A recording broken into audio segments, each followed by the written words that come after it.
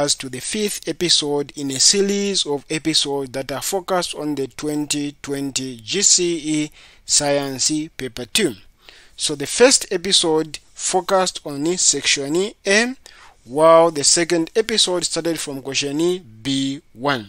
So if you haven't seen the previous 4 episodes, please check out on our YouTube channel. So question B4 reads, A, Roman numeral 1, define concentration. So we are just defining what concentration is. So when you're talking about concentration, you're talking about the amount of solute dissolved in a solvent or solution. That is what is known as concentration. So concentration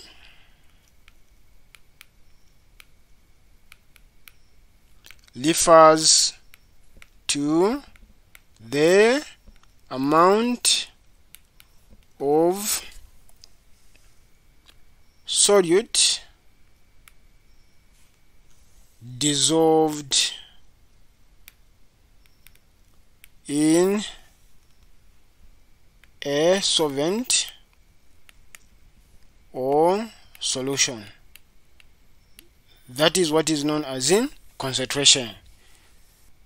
So what is key in this definition is that concentration is referring to the amount of solute. Now this solute could be moles. Then they are in a given solvent, which could be water or solution. That is what is known as the concentration. So Roman numeral 2 of A state the SI unit for concentration. So the units for concentration are molarity. So molarity is the unit that you use for concentration, and this is the same as the number of moles per decimeter cubic. So decimeter cubic is in the volume of the solution, then the number of moles are what you are referring to as a solute in this case. Then the solvent is in this liquid or solution, which is being measured in decimeter cubic.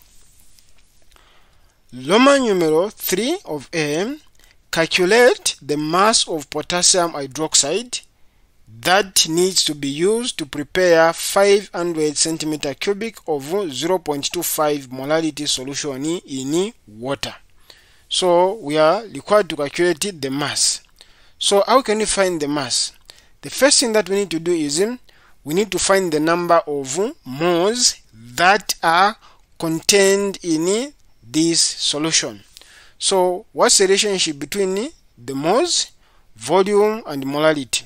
So molarity is given by the number of moles, which is the solute, divided by the volume in decimeter cubic, which is the solvent. So what do we have?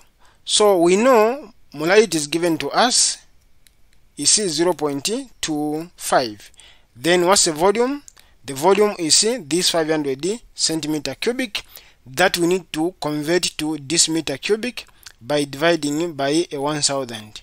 Why are we dividing by 1000? Because in 1 decimeter cubic we have 1000 centimeter cubic. So to convert this to decimeter cubic, we need to divide it by 1000. Then we are going to have 0.5 decimeter cubic. So now that we know the molarity, we know the volume, so what we do is just now we cross multiply to solve for n, because we are looking for n. So we cross multiply, so it will be 1 times n, it will be n is equal to then m times v. Okay, so what is m? You see 0.25 moles per decimeter cubic. Then multiply by what is the volume? The volume is 0.5 decimeter cubic. So you notice that this decimeter and this decimeter cancels. Then we are going to just end up with 0.25 moles multiplied by 0.5. Then we are going to end up with 0.125 moles. So these are the number of moles that we have in this solution. Now if you know the number of moles, we can easily find the mass. of this one. So how can we find the mass? So we use the fact that the number of moles is equal to the mass given divided by the relative molecular mass. So we know the number of moles is this one, which we just found. Then we can find the relative molecular mass using the periodic table. Therefore, mass is equal to the number of moles multiplied by relative molecular mass. So let us go to the periodic table and find this relative molecular mass of potassium hydroxide. So when on the periodic table we have this is potassium hydroxide. So what is the mass number of potassium? Is 39. So this is 39. Then plus oxygen is 16. Then plus we have hydrogen is 1. So when you add this, we are going to get 56. So 56 grams is the relative molecular mass. So now we know what that one is. We can go back and substitute. So we are going to have 0.125 multiplied by 56. This will give us 7 grams. So 7 grams is the answer when we multiply. So the 7 grams is the mass that need to be used to prepare this kind of solution in water. Question B. Construct a balanced chemical and net ionic equation for the reaction between potassium hydroxide and sulfuric acid. Include state symbol. So what do we have? So we are starting with potassium hydroxide. So the formula for potassium hydroxide is what we've been given from question A. So this one is aqueous. So this one we react it with sulfuric acid. So sulfuric acid has this formula, which is aqueous. So now what we are going to get is we are going to get a salt and water. That's the standard equation. So what will be the salt? The salt will be potassium sulfate, which is aqueous, then plus water, which is liquid. So now it's just a matter of balancing this equation. So this side we have 1 potassium, this side we have 2. So the first thing that we do is try to introduce a 2 here, so that we're going to have 2 potassium this side and 2 potassium the other side. Then we come to oxygen, so we're going to have 2 plus 4, which is 6. Then this side we're going to have 4 plus 1, which is 5. So what do we do to balance this one? We are going to introduce a 2 here. Once we introduce a 2, we are going to have 2 oxygen plus 4, which is 6. So the oxygen is balanced. What is next? We look at hydrogen. So hydrogen we have 1 times 2, which is 2. Then plus this 2 is 4. Then this side we have 2 times 2, which is 4. So hydrogen is also balanced. Then in terms of sulfur, we have 1, then 1. Then we have balanced this equation.